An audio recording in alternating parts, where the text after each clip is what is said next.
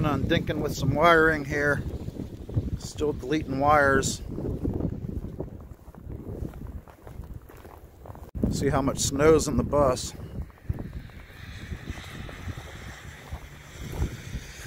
Well, that's not good. Metal coming off the side there. I'll have to tack that back in place. Having all kinds of fun trying to keep the weather out of the bus.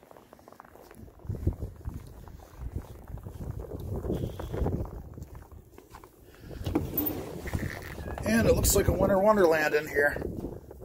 Yeah, this snow squall's not treating us very well. So, oh well. We'll just have to watch our footing. So it's quite a sloppy, snowy, sleety day here in western Pennsylvania. And I'm going to be working outside of the bus at the electrical panel. And actually what I'm going to do is use magnets to hold up a tarp over my work area. Hopefully that temporary shelter will keep me from getting soaked and cold while I'm deleting wires. So yesterday I took the wiring harnesses that I clipped, having labeled them in the bus at the ends. It was a rat's nest of wires. I took that back to my house and carefully separated all those wires, labeled things, and got it clipped back to a much shorter connector end that I can work from easily at the box to figure out what's what. And between that and the wiring diagrams that are at the box and in my manuals, my PDF manuals for the bus. That's another thing about Thomas Bus. The customer service has been very helpful in giving me digital copies of the manuals for my particular bus. So that's extremely helpful. And there was no cost, which was also helpful. So we're just about at the bus here, and we'll get started working on deleting wiring at that electrical box under the driver window.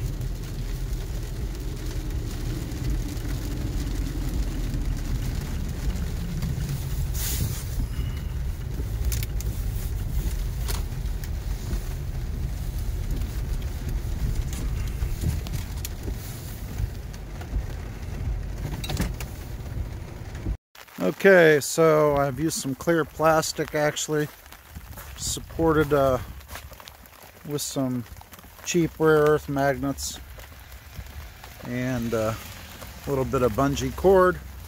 That'll let the light in so I can work in there and keep the rain out while I'm deleting wires. So anyhow, I'm gonna get at it. Okay, so this is called Fun with Wires.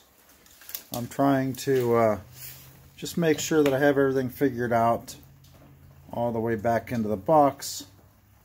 Anything important, I'm going to resplice.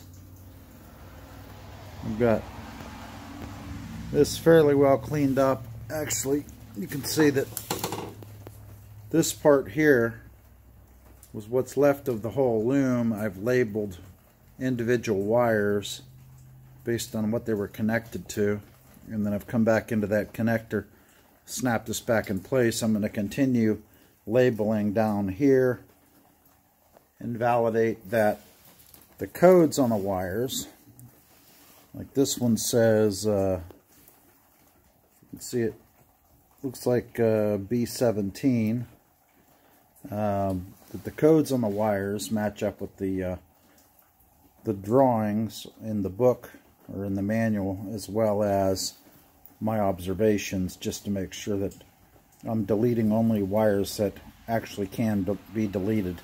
So that's the agenda. It's tedious, but you know, in the end I'll know that I don't have any old wiring creating hazards. So that's what I'm up to.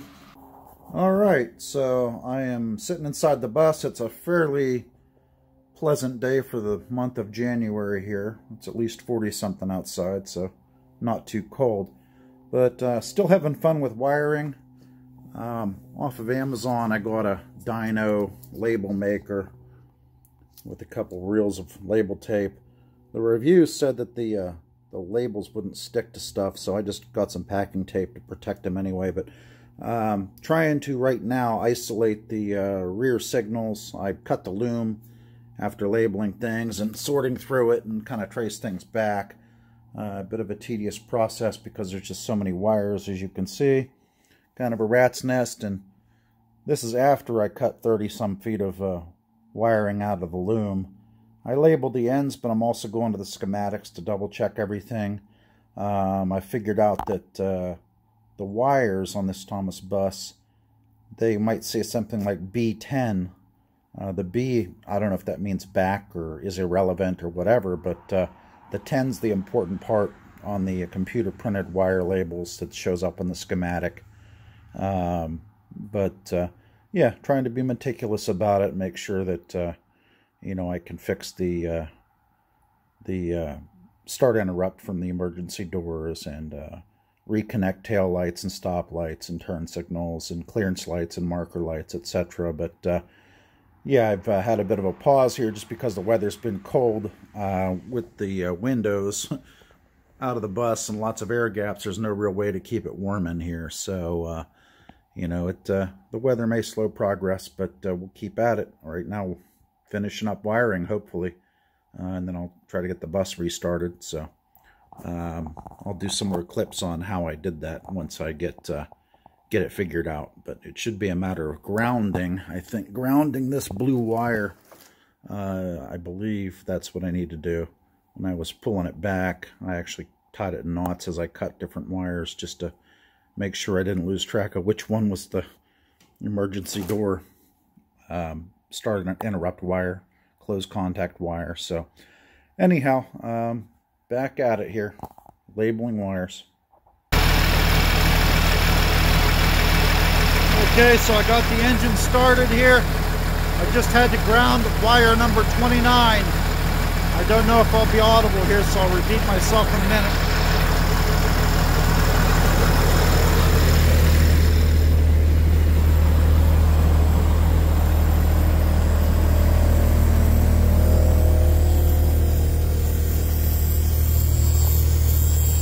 Alright, so I grounded wire number 29. The buzzer was actually going prior to all this electrical work. I'm not sure why. Something to do with the mechanical stuff they had done in the back. I don't know. I'll have to figure that out separately. But basically, I took this blue wire right here, number 29 for the emergency door. And I grounded it to that little lug right there, that screw. And then I went in and started the bus and it fired right up, so that's progress. Okay, so what I did is I cleaned everything up. I got it labeled. These are air lines that go up to the door to control the door opening and closing. These lines, those wires there go to the stoplight, which I have not yet removed. So, but other than that, the main wiring harness is removed. I've got the labeled connectors here from inside the side box. You know, this one here is the left turn signal wire and side marker. I've got them labeled here. I've got the gauge. I've got it labeled with the circuit number, what it does, left turn, and the color of the wire. So, and then I've got these connectors labeled. This is connector D, labeled for the snap fittings inside of the box back there. So, anyhow, started right up once I grounded that one wire. That was the first thing I did, so I appreciate other people making videos because it made it simpler for me to know what to do. So, and that buzzing noise, like I said, is actually, it was actually buzzing when my mechanic brought the bus back. I do not know what it is. I don't know if pressure's still building here on the air, but it buzzed the whole time he was driving it over here, and we're not sure what it was, but I'll figure it out eventually. Where's the air?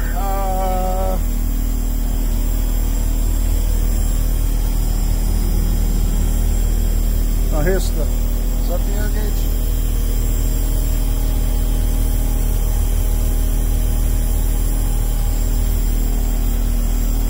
See the warning indicators there, but I just don't know what for.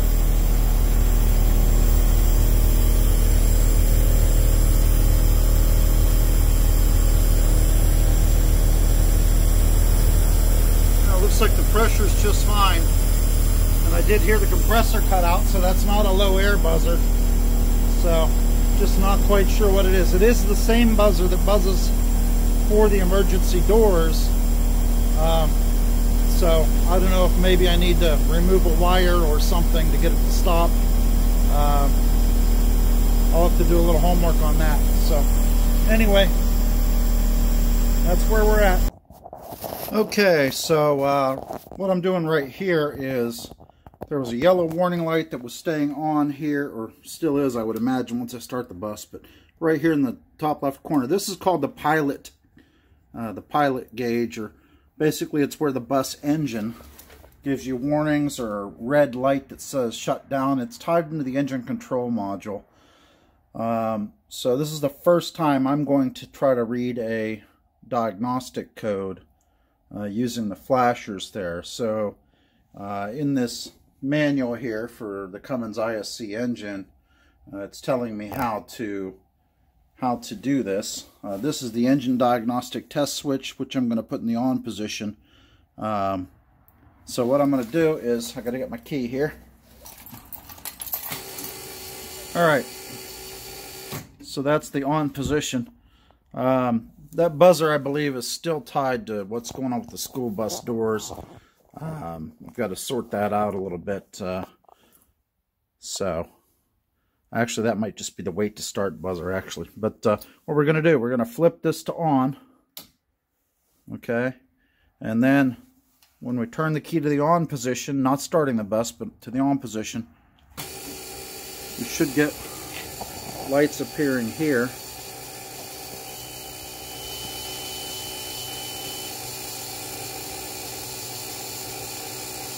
Alright, so there's a warning indicator, 2, 3, 4. So that's a 4. 1, 2, 3. 1, 2, 3. So I think that's 4, 3, 3. So we're going to see if it's 4, 3, 3, 4. 1, 2, 3. 1, 2, 3. So I'm going to read that as 433 as the diagnostic code.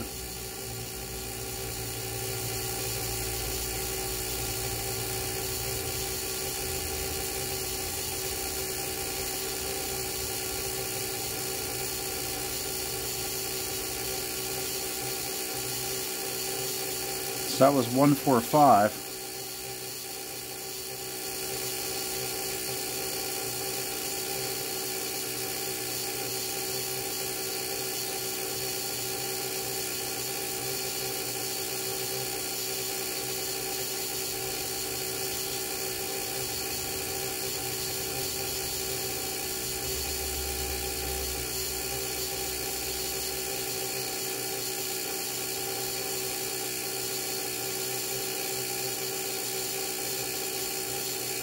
Okay, so that's a 433 is one code.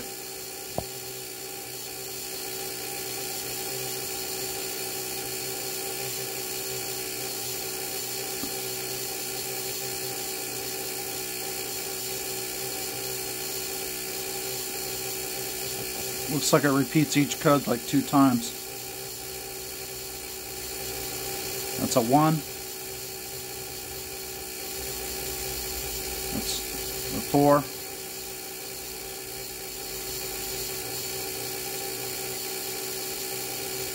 Okay, that's 5. So I'm going to turn the key back off here, flip that diagnostic switch again, and then I'll look up those 2 codes of 145 and 433 that were flashing and figure out what those are. Okay, so what I figured out was that one of those codes is for the intake manifold pressure, shorted low, And then another code is relative to the cooling sensor shorted low. I know that I'm suspecting the turbo may not be putting out adequate pressure. I got to check into that, but